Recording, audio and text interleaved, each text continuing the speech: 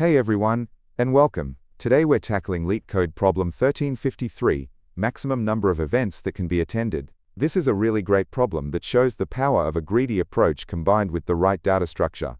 Let's break it down. So here's the setup. We're given a list of events. Each event has a start day and an end day. We can attend any event on any day between its start and end, inclusive. The catch is, we can only attend one event per day. Our goal is to figure out the absolute maximum number of events we can possibly attend. Let's walk through this simple example. We have 3 events. The first is available on day 1 and 2. The second on day 2 and 3. And the third on day 3 and 4. So how can we maximize our attendance? Let's think day by day. On day 1, what can we attend? Only the first event. So let's do that.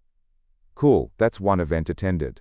Now it's day 2. The second event is now available. Let's attend it. That's 2 events down. Finally, on day 3, the third event starts today, so we can attend that one on day 3. And just like that, we've managed to attend all 3 events. The maximum is 3. Thinking about that example leads to a powerful idea. When we have a choice of which event to attend on a certain day, which one is the best pick? The best strategy is actually a greedy one. On any given day, always choose to attend the available event that will end the soonest. Why? Because this frees up our schedule as quickly as possible, leaving future days open for other events.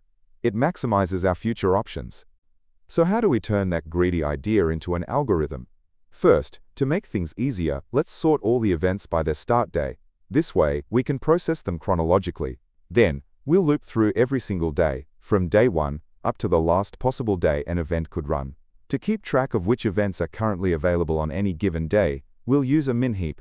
This data structure is perfect because it will always give us the event with the smallest end day in a flash. So, for each day in our loop, let's call it day D, we'll follow a simple checklist. First, we look at our sorted list and add any events that have started on or before day D into our min-heap. Next, we do a little cleanup. We look at the heap and remove any events whose end day has already passed. Finally, after our heap is up to date with all currently available events, we check if there's anything in it. If there is, we attend the one at the top, the one that ends soonest, by popping it from the heap and adding one to our total count. Alright, here's the Python code that puts it all together. First, we sort the events. Then we set up our main loop to go through each day. Inside the loop, you can see the logic we just discussed. The first while loop adds the end times of any newly available events into our priority queue, which is called PJQ. The second while loop is our cleanup crew, removing events from the queue that have already ended. And finally, if there's anything left in the priority queue, we attend one, popping the soonest ending event, and we increment our answer. So how efficient is this? For time complexity, we have a couple of things to consider. First, sorting the events takes n log n time, where n is the number of events. Then, our main loop runs up to t times, where t is the maximum end day. The heap operations across all days also contribute n log n p's.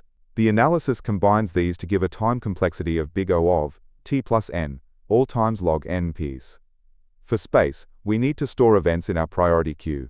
In the worst case, all events could be available at once, so we need space for n items. That gives us a space complexity of big O of n. So, to recap the big ideas here. First, sometimes the simple, greedy choice at each step can lead to the best overall solution. The key insight for this problem was realizing that best means picking the event that finishes the soonest, which keeps our options open. And finally, whenever you need to efficiently find the smallest item in a changing collection, a heap is almost always the right tool for the job. I hope that walkthrough was helpful.